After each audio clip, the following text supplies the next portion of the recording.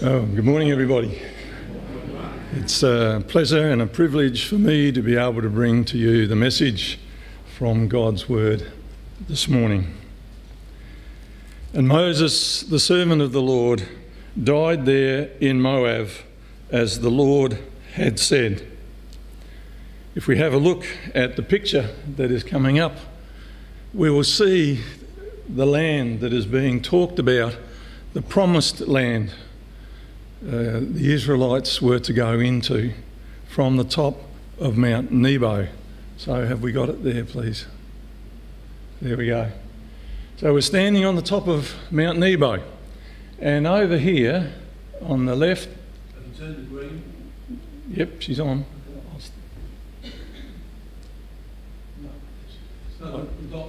It was there, but it's not coming up. But anyway, on the very left, on your very left, is the Dead Sea.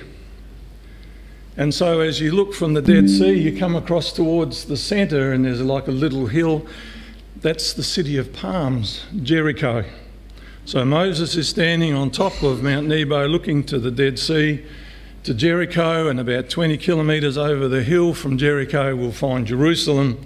And as we go further to the right, so we are looking up into the Jordan Valley and all those places that were mentioned in our scripture reading this morning. It was the view that Moses saw, but as we read too, that he was not allowed to enter. The Israelites grieved then for Moses in the plains of Moab 30 days until the time of weeping and mourning was over. It's a bit of a sad story in some respects, isn't it, when we think about it? Moses, the great leader of the Israelites, is no longer, and the mantle of leadership of God's people now falls onto the shoulders of Joshua. It's a time of transition, an ending followed by a new beginning. And it occurred to me only this morning as I was thinking about this, that what we saw yesterday with the coronation of King Charles was another time of transition. His mother has passed, now we're entering into a new era with a new king. Transition is what we're looking at this morning because it's the situation that we are facing as a church. Peter and Margie have moved on. And so this ending means the leading to a new beginning for this church as a community of faith, as well as for whomever is called to be our new pastor. It's the closing of one chapter and readiness for the opening of another. Before I go on, it may help for us to have some idea of what we mean by way of definition of that word transition, or if you like, change. They can be used as synonyms, but when I think about transition, it's more than change. It is a change that is happening perhaps with a sense of purpose and deliberate intent. And so the definition of transition is this: the natural process of disorientation and reorientation that marks the turning points of the path of growth. What we have known is no longer. What is coming we're not sure about. And so we are in a period just wondering what is going to be happening. And this is where transition comes in. I want us to notice too the mention of the word natural. We as people are constantly experiencing transition as we grow and develop. When we start and finish our schooling, when we join the workforce, in relation to relationships that we may have, the loss of loved ones, especially parents or a spouse, moving home, and as the case for what we're talking about this morning, retirement. Let me bring this closer to home, and I hope you don't mind me mentioning some specific names. It's not meant to be an exhaustive list, but in the course of the past 5 years, while Peter and Margie have been with us, Pauline Webb and Ailith Lean, Rob and Elaine, Faye have moved home. We've had people like Mary and Victor and Pauline, Jeff and Ricky, Larice, John and Noel join our church family along with others. Les and Shirley have come from Victoria, Dennis from Tasmania and the Booker family from New South Wales. Dorothy Greenwood has celebrated her 100th birthday, and Pat Bagley too is soon to reach this milestone. We've also mourned the loss of people, Ken and Graham Rogerson and Graham Strudwick, Peter and Marion, Des and Olive and Derek. But then, as part of the cycle of life, we've had people become grandparents and great-grandparents. And we only need to look at Alan and Elaine this morning to see that they're a bit like cats that have scored the cream because they've had a new little great-granddaughter born into their family. What a joy to be able to share such a special time as this. For you, and most certainly for me, the recalling of such names and the memories associated with them is summed up in one word, and that word is relationship. Ministry is about relationship, especially the building of relationships with people. So when a minister moves on for whatever reason, and I was thinking of the number of times that has happened to me, leaving these relationships represents a loss. Not a loss of things themselves, but of one's investment in them, and especially about the preciousness of time spent with people. And as such, it's a loss that's going to be mourned. John Norse, in his book, The Christian Ministry, and talking about the grief associated with a minister's leaving, says this: I discovered it was critical for the congregation and for me to express our grief, and that resolution of grief means an open trust relationship with leaders and peers, which has been growing throughout a ministry. I am convinced that a support community is essential for working through one's grief.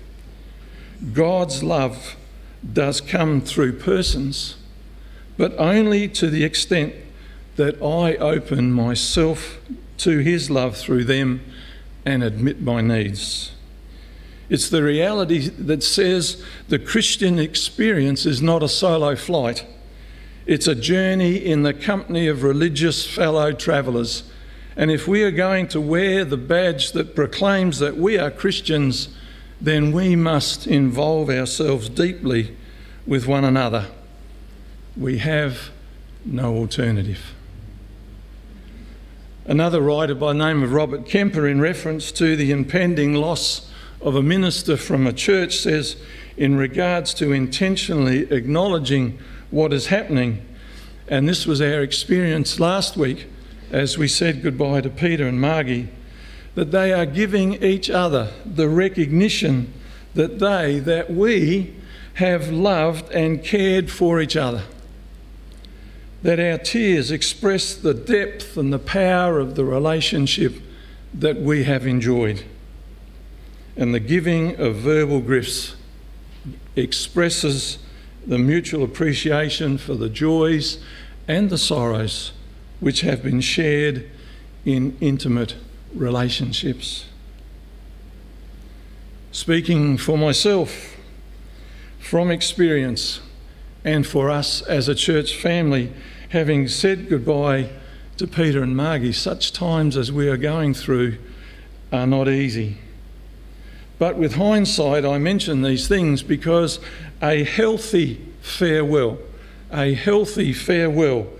better equips all of us, not only for such future situations, but in our ongoing personal journeys as well.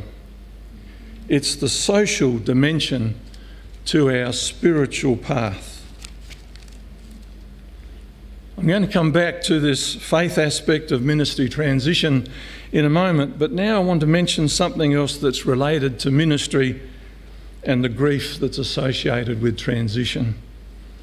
Because when faced with an ending, there are what is known as externals and internals.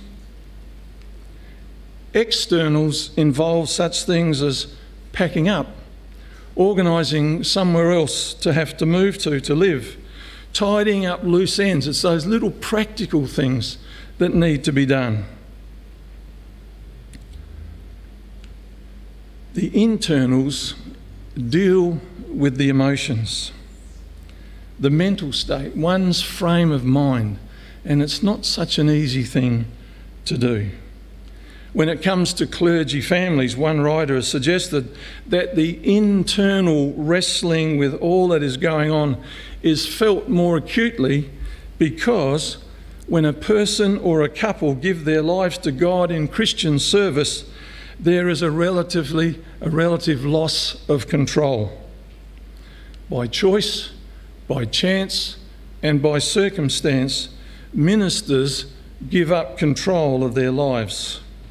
And the reason for this is we have been called to serve.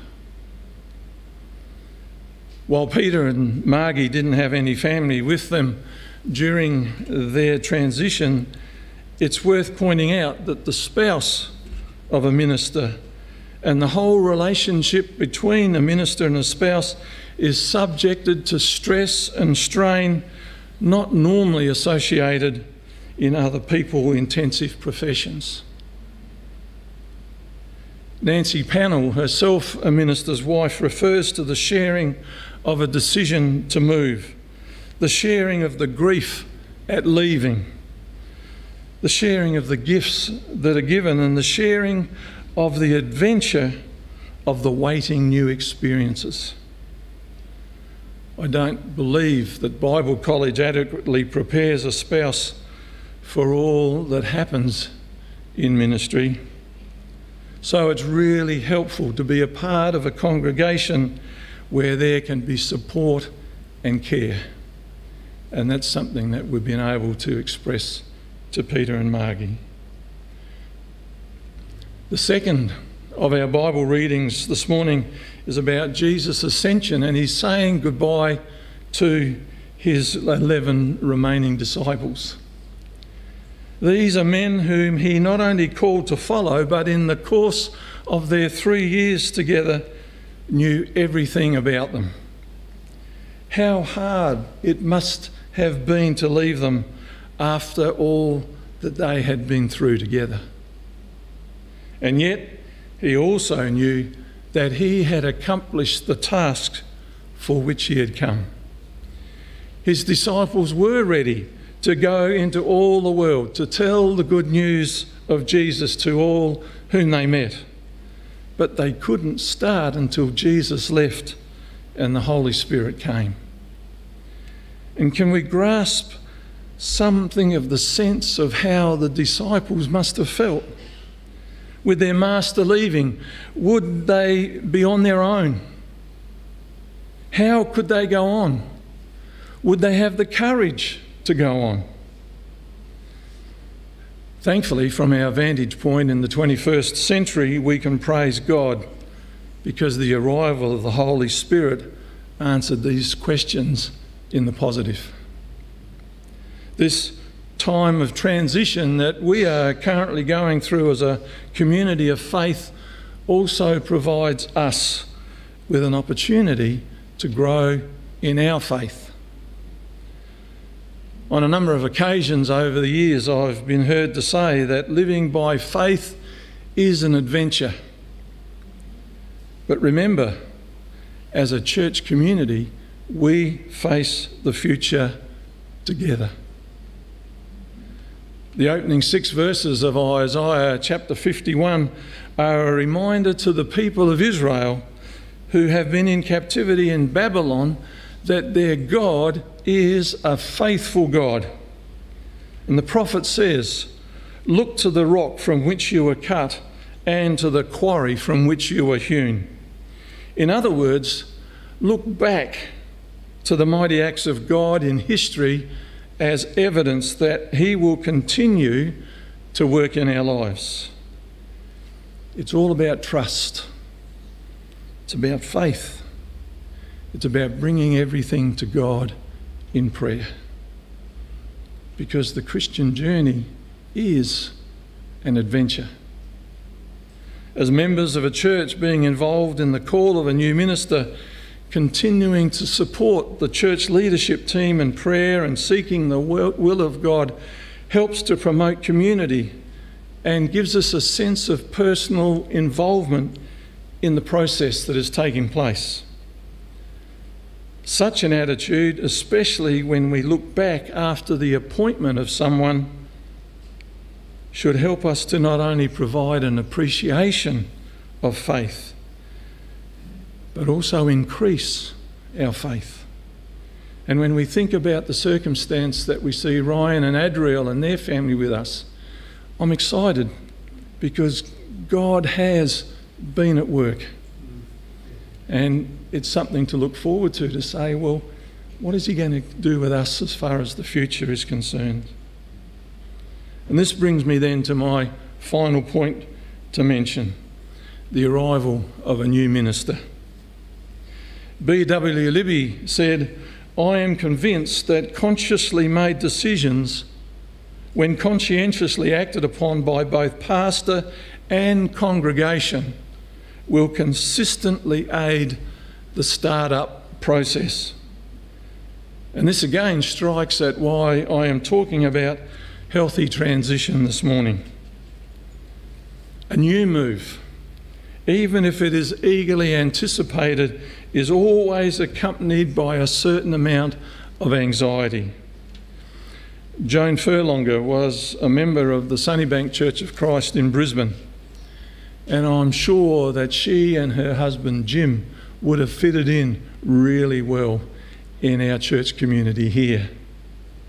But Joan and I served together on what was known as the Advisory Board of Churches of Christ in Queensland, the body that was responsible for the placement of ministers in that state.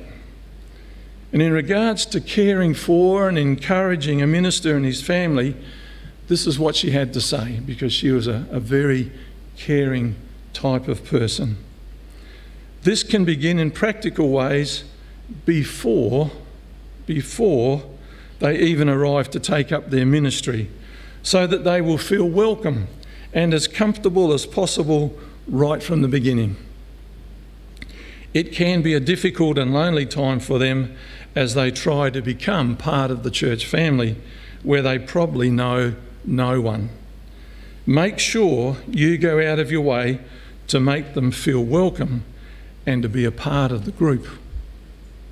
And I would certainly trust that this has been the case for Ryan and Adriel and the boys as they have come amongst us. While it will take a little while to deal with our grief and be ready to extend a warm welcome in anticipation to Greg and Robin, let's remember to do the same as was done to Peter and Margie 5 years ago, because as we do, it'll go a long way towards ensuring another successful chapter in the life and the ministry and the history of the Victor Harbour Church of Christ. And as we do, may the grace of the Lord Jesus Christ, the love of God, and the fellowship of the Holy Spirit be with us all. Let's pray. Our gracious and loving Heavenly Father, we thank you that we are part of the body of Christ here in this place. We're mindful that we are going through a period of transition, but we thank you that you are with us, and as we've just been reminded, you are a faithful God. We thank you for bringing Ryan and Adriel to us. And as we wait to see the outcome of the vote about Greg and Robin, so our faith is strong and rests in you. We look forward to a vibrant future as a community of faith, making a difference in this wider community of which we are a part. And may it be that as each one of us plays a part in some way, that we might know the joy that comes from serving you, our loving Heavenly Father. And it's to your glory we would pray these things. Amen.